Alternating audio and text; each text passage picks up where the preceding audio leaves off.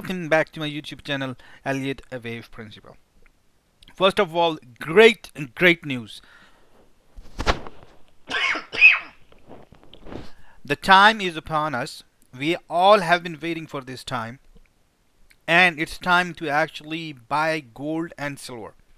I have been bearish on gold and silver both. I was expecting for the prices of gold especially to go further down, but my analysis has seemed that it is not going to go down. The prices are holding in this area right now, 1737 area. I was able to trade all this correction, wave 4 correction, and we are going to discuss. The major news is, if you are unaware of Elliott wave analysis, and the major thing is that I think finally we are at the moment where it's time to buy gold and silver. Where exactly the price target of, or the buying purchase, I mean the exact price for gold to buy, I think we are somewhere around just within a $100 reach, and I think one of the major important support lies right around 1675. We are definitely going to discuss more, and silver as well. I believe that we are at a very important juncture. I believe that this low end, pardon me, I believe that this low end is not going to break now. I done some studies. The prices, if prices were actually going to go strong, the signature of the prices would be different. I was expecting for the prices to go further down, but not anymore. As per my analysis now, I'm updating that analysis. I do not expect the prices of gold and silver to go down further. It looks to me that silver is going to gain is at a place where we can actually buy silver. However you want to do that, that's your choice, whether you want to buy bullion silver, or you want to buy it on CFDs or any other form or future contracts. So now that there is a significant change of a forecast that I have done, I am also going to revise my US dollar index basket currency as well. We are seeing some negative, like some bearish action in US dollar index basket currencies, but I think that's only temporary.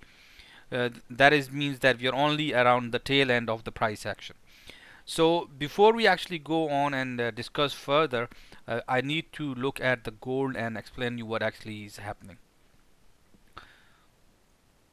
on a daily time frame. Let's come on to the daily time frame. So first of all, at the moment everybody was quite bullish at the top. I was of a point that no, the price action was not supporting the bullish concern. If it was more kind of a sideways price action, then that probably the immediate rush would be upward. Instead, we have all probably seen about 9 months of going nowhere. We have seen prices tilted forward further down, but you can see that it has not significantly dropped. It is still a good buy as compared to if you are considering 2075. Right now it is around 1740, which is around $350 per ounce. So it's a good deal to buy, not at the top, but actually in this region. As far as the Elliott wave analysis is concerned, I was expecting that the prices would actually fall down, and they have done so, but the nature they have fallen down, it looks at least that this is not wave 3. Whatever it is not wave 3. And when that option comes in mind, then the only major concern, the only major alternate labeling count I have is considering that we have considered this as a W, we have to consider it as a expanded flat and it's X, and then we can consider this as Y right over here, or ending right over here, and then we can consider this as X. And the question is that either the wave Z has completed right over here, a zigzag, or not. So we'll discuss that right now. There is a possibility now that we have come to it. So before we go on, and I'll discuss this thing as well a little more. So the major question now arises: what will actually confirm the bullish breakout now? I've used this trend line in my past videos as well. Here we can see we have 1, 2, 3, and 4 connecting points. We can actually probably can bring it a little closer if you guys want, or you can actually draw a zone on it, right, kind of thing like as well. If you guys want, you can do that. Let me have a quick look. So a small zone can be drawn, and then we can use that zone as well. Okay, here you go. So if you guys want, you guys can use this zone, but this is definitely a good indication if prices can cross this very easily, and that's actually looking forward to it now that more chances of this happening. Whether the price will fall down and then go up, we still have to discuss it. But right now, as far as the technical trend itself is concerned, apart from the Elliott wave analysis, this is looking more probable now that we have kind of completed the or we are about very close to the completion of the side waves that actually started right from over here. So basically, if you look at the price action, we have not even able to cross the first support level. That actually means that we are very bullish for gold. As far as trend analysis is concerned, you can consider it as W, X, Y. Now at this point, two things are possible, that either the Y is finishing right over here. In that case, we have wave 1 and this is wave 2, and this is the labeling that it says. That means that we should carry on with smaller wave 1 and smaller 2 and upward. There's also a second possibility that we have not completed the correction that actually started right from over here in this region, and that would actually make it as X. So this is the alternate count. You can select either one of them, and I think it's a better idea to consider it as a technical analysis right now and use that to take a trade, because right now the waves are very messy on a smaller time frame. So once again, it's your decision how you want to do it. But right now we have to look for the price action. If price action clearly clarifies over there, that will mean that we have created a bottom right over here for the correction. But at least one thing is clear. If I want to buy, I have separated my own portfolio, and I'm going to spend about 80%, 85% of that into the bullion form instead of doing the CFD or futures. It's very good in, but the problem is the risk is too high in CFD. I'm still going to continue the trade on CFD and futures, but I'm definitely moving to bullion. I was looking for the bottom, and I think we are very close.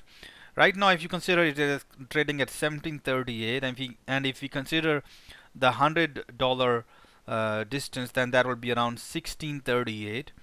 Let's draw that. Let's make it 1640, okay? Even. So I believe that 1640 is a good margin, and I believe the prices are not going to, even if they come, let's say they break 1675, I believe that they should not be falling below 1640. This is the very just below the support area. So it's your decision. Once again, you want to buy right over here, or you want to waiting for the price action and it goes right over here and then you want to buy over here, or you're waiting for the price action and it decides to fall further down and you want to buy over here or over here in this region. But I think $100, if you're buying an investment for holding a long term, especially the bullion form, $100 per ounce is not it should not be the decider for you to when to buy. I'm seeing a similar behavior in, and this is only because of gold. I was of a point that we will be able to easily break this support. It looks like now that because gold and silver go along, and it looks like that no, there is not a chance that we are going to break that. That means that we have to come up with this idea that we have already created a bottom right over here, which we're saying. But the major point is we were expecting C to be right over here. Now I will bring wave C right over here. So as you guys can see, we have basically some sort of complex correction right over here. You can basically consider it as W, X, and Y. It's a sideways price action. As far as the price confirmation is concerned, I believe that we should not be falling below, especially in this range around 1950-ish. So basically, you should not be falling in below the what right now. The prices are, which is around 22.17, and the prices support holds at 21.60, I believe. So I'm expecting that the prices probably would not fall below. If in the case they just make a spike, it would just be a spike, and the prices should continue going upward. We can see that the support comes previous, this one comes right over here, 24.91, and then we can also use a diagonal line to draw the support right over here. So whichever you guys want to use, and I believe it looks to me that right now that we probably are right at the very close of the quite lengthy sideways price movement for silver, and I believe that either we are very close to the bottom, or we probably have already formed the bottom, especially for the correction. So this is significant change from where I was strongly bearish to right now believe now that no, bearish action is not going to happen. We are definitely seeing some negative price action from US dollar. I mean US dollar basket currencies. I can see the pattern that Canadian dollar is becoming weaker as well, and I can also see a similar pattern occurring on a British pound as well. So I believe that this is going to be temporary. So we are going to look on where exactly things are. If the prices actually can fall below in this region, that would be really amazing. But I do not think so that's going to happen. Prices are kind of somewhere in the very low range right now. Let's see what happens. But right now, where I was thinking that the trend is kind of normal and is strongly bearish, I'm right now of the point that no, we are very close to the end of the bearish trend in British pound, euro, and Canadian dollar. So my point right now is, if you are bearish, be really careful, take most of your profits, leave just a bit of trade running. That's my point of view once again. I was in a trade where I was just came out of the trade. I was in a gold bearish trade and I just closed the trade. I'm going to wait for further price action in gold, and then you'll see where the price head on from there. But this is I wanted to just give the indication of, as soon as I realized that my analysis is not right, things are not looking great as we thought they would. Because when I look at this price action, combine that with the jump that has happened, all of this is indicating that something is significantly wrong. There is a possibility we will fall back down. Now combining this price action itself along with the jump is just confusing me a lot right now, and I do not think that we are actually going to the bearish action. Next few days are very important. I went on and did some more research and realized that my analysis for long-term bearish in gold and silver was wrong, and I wanted to come forward and do it correctly as soon as possible. Wish you good luck with your trading. Have a good one, and bye bye.